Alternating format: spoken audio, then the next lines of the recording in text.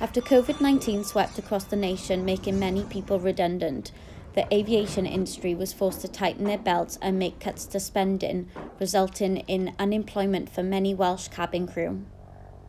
One former flight attendant said she has struggled with her mental health following her redundancy in the summer and says she feels forgotten about by the aviation industry. Careers Wales reported 426 people in Wales were employed as cabin crew in 2019. Many of these flight attendants are now struggling financially. Hanging up their uniform and swapping red lipstick for a face mask, former cabin crew have started new careers with the NHS and care sector. Many former flight attendants have set up their own startup businesses, selling everything from Christmas aviation baubles, passport holders and cushion covers.